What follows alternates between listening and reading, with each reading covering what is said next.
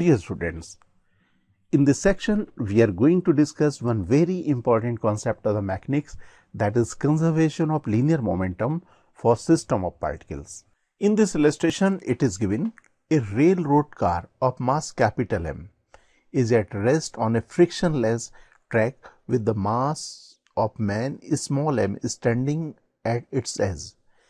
In this diagram you can observe the mass of this railroad car which can move on the track without friction, and this man is standing at the edge of the right side edge, and this man is having mass small m.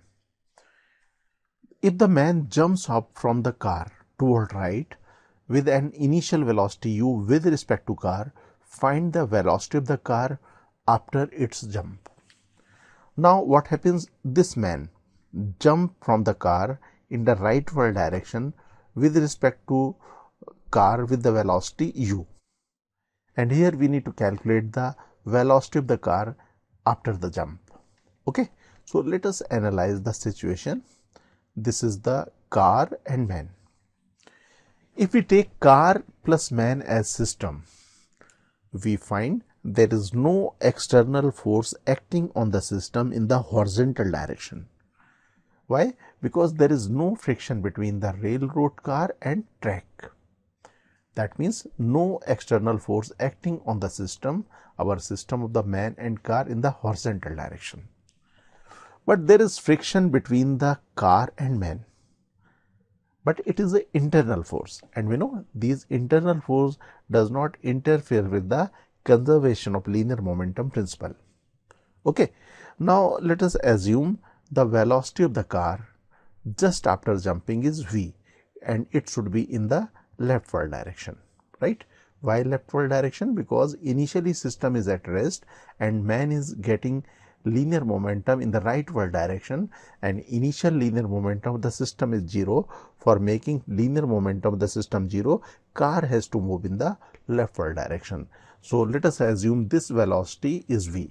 The velocity of the recoil of the car is v. Now we need to calculate the velocity of the man with respect to ground, because in conservation of linear momentum principle we should have the velocity with respect to ground. So now we can write the velocity of the man with respect to ground. This is equal to velocity of the man with respect to car plus velocity of the car, right?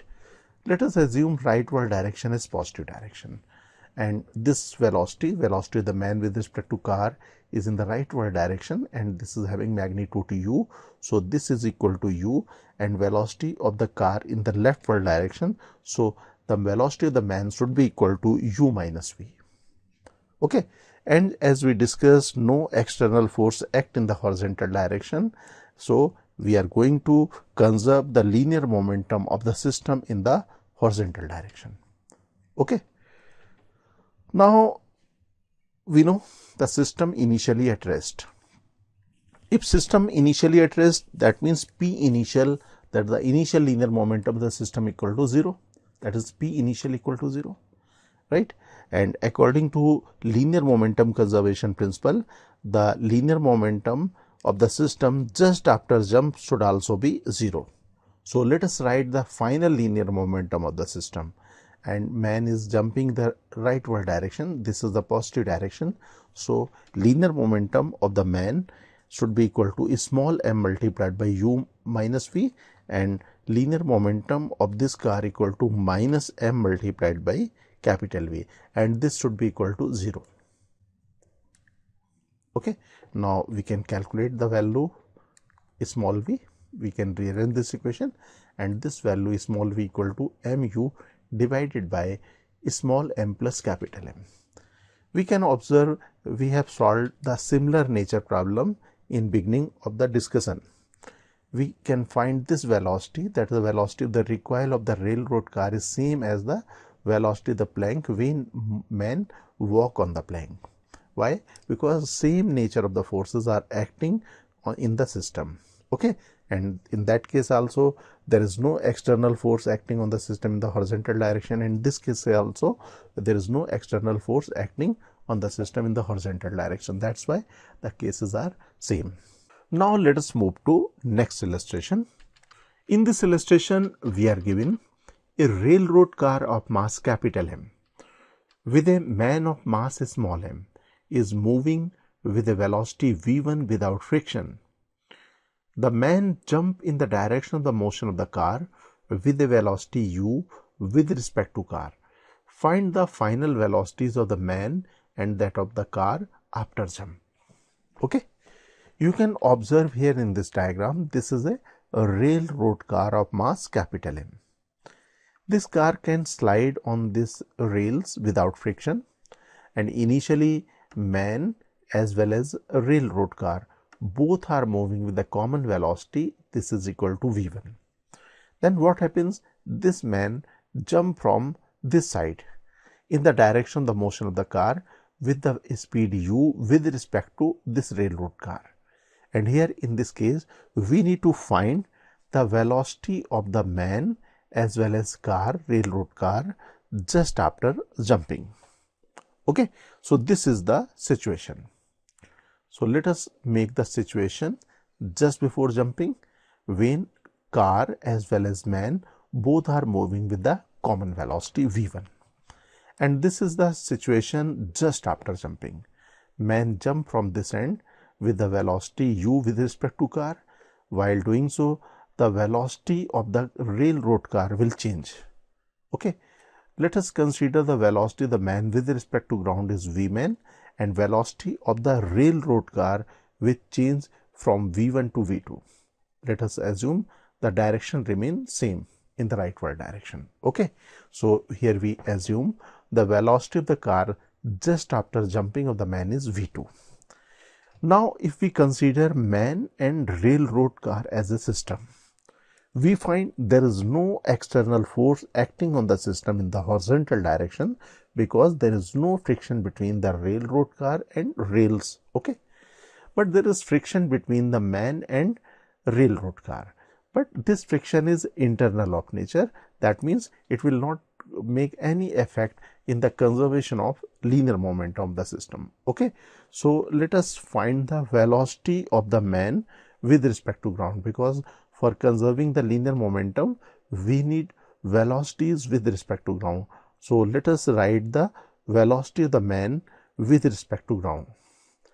We can write the vector equation. We can write velocity of the man equal to velocity of the man with respect to car plus velocity of the car, right?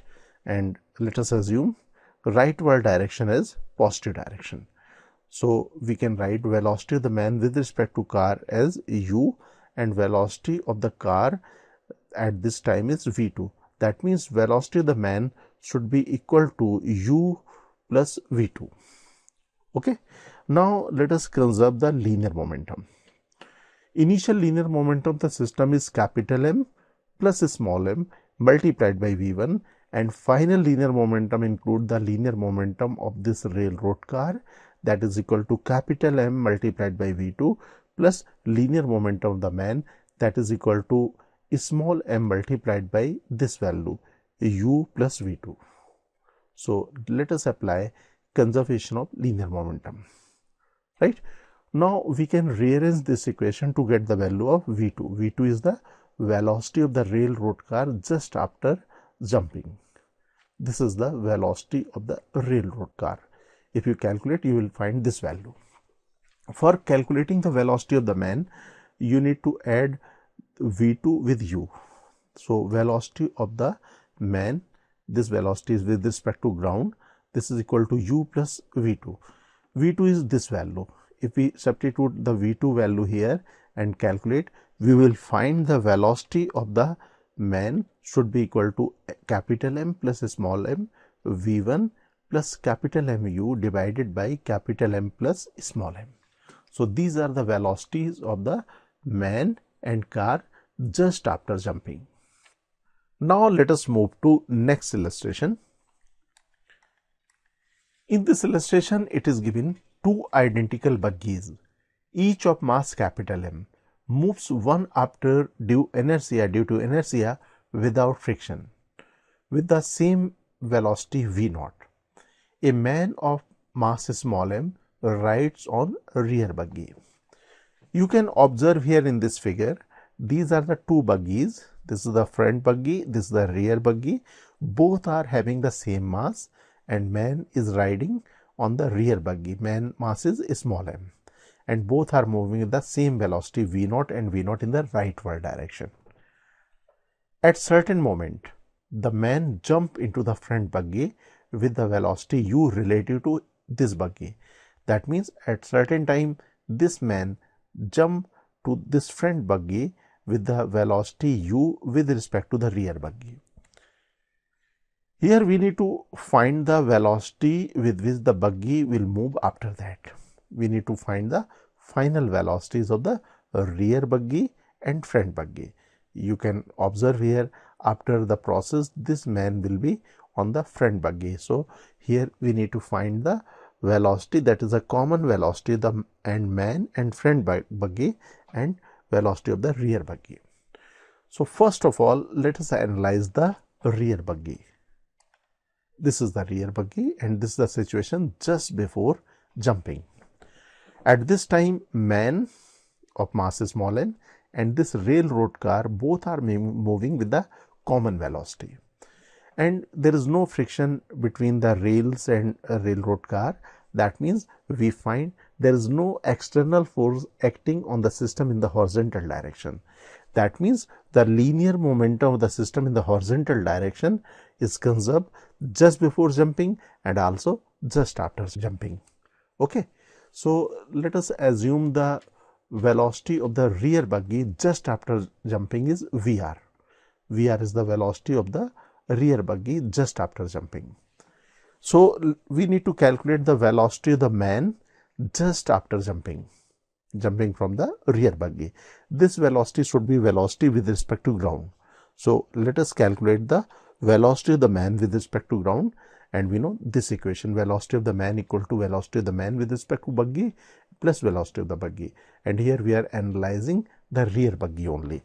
And let us consider rightward direction as a positive direction, right? This is the positive direction. So we can write velocity of the man as u, this is the velocity with respect to buggy, plus velocity of the buggy, that is Vr. So velocity of the man should be equal to u plus Vr. Okay. As we discussed, we can conserve the linear momentum of the system just before and just after jumping. So initial linear momentum of the system of man and buggy should be equal to capital M plus a small m multiplied by V0. Okay. Now come to the final linear momentum. System is same, that is a man and buggy, rear buggy.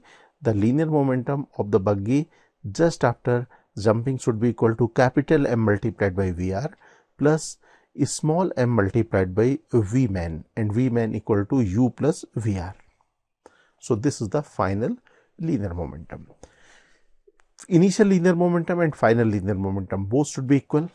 So let us equate these two values, and if we solve this equation, we can find the value of the Vr. Vr is the velocity of the rear buggy, and this is equal to Vr equal to V0 minus mu divided by capital M plus small m. This is the velocity of the rear buggy just after jumping. As we know, there is no friction between the rails and railroad car. That means the velocity of the rear buggy will be constant always, and that is equal to V0 minus mu divided by capital M plus small m.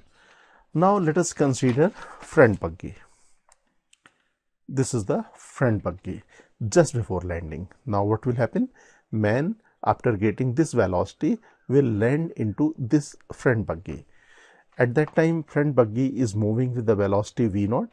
That means if we take man and front buggy as a system, we find here also there is no external force acting on the system, right? And here we are considering man and front buggy as a system.